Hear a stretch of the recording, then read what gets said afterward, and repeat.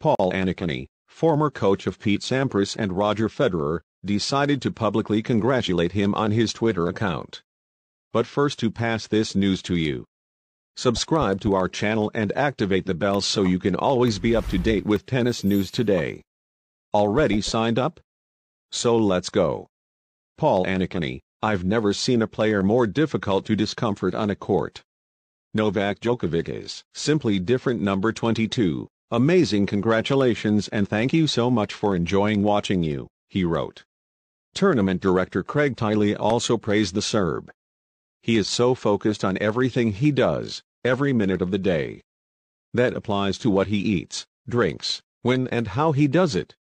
There is no failure or mental failure in anything he does, he said. His victory in 10 Australian Opens is a remarkable achievement that will never be repeated. He will have an important place in the history of the tournament.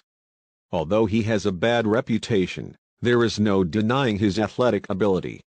He played with a 3-centimeter tear in his thigh muscle, and I've seen the footage. Hey tennis family! What did you think of this news?